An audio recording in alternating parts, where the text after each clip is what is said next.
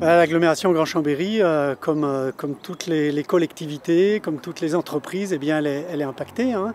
Elle est impactée directement au niveau du personnel, même si on a fait très attention.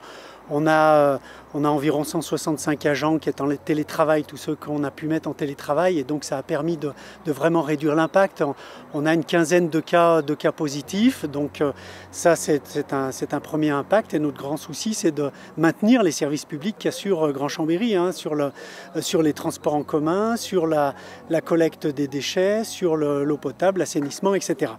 L'autre impact qui est tout aussi préoccupant, eh bien, on va être impacté par les baisses de recettes, et notamment les recettes fiscales, hein, puisque on est aussi alimenté par les recettes fiscales des entreprises, hein, sur les taxes foncières en particulier. On a évalué pour les 3 ans là, à une perte d'environ 7 millions d'euros. Sur les taxes transport en commun, les baisses de recettes plutôt, eh bien, c'est de l'ordre de 6 millions, donc on arrive vite à 14 millions, 15 millions d'euros de perte de recettes. C'est de l'argent qu'on n'aura pas, qu'on ne récupérera pas. Ça, c'est au jour d'aujourd'hui.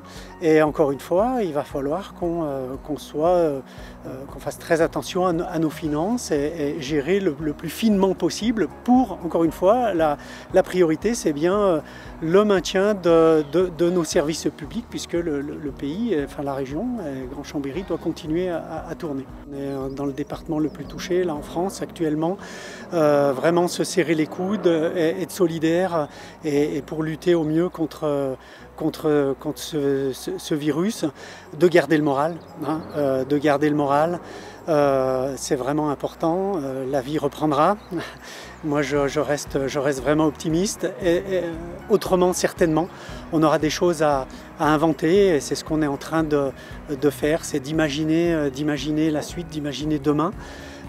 Sur tous les plans, nouvelles façons peut-être de travailler, mais nouvelles façons de vivre aussi, nouvelles façons de consommer, très certainement, parce que là, on s'installe dans une nouvelle façon de fonctionner d'une manière générale. Sur le secteur des Bauges, oui aussi, hein, c'est pas simple, bien évidemment. On a des personnes qui peuvent aussi télétravailler, heureusement qu'on a cette possibilité-là. C'est peut-être un petit peu moins simple qu'ailleurs. On a des producteurs aussi qui se débrouillent, qui avaient mis en place des outils pour la commercialisation de leurs produits. Par contre, sur la fréquentation, par rapport au premier confinement, où on avait vraiment vu une grosse sortie de confinement, plutôt un gros afflux de tourisme et de promeneurs, là on a moins constaté ce phénomène-là au moment du reconfinement, c'est-à-dire des personnes qui seraient venues éventuellement dans des résidences secondaires, etc., ou dans la famille pour vivre le confinement. Non, ça on ne l'a pas constaté.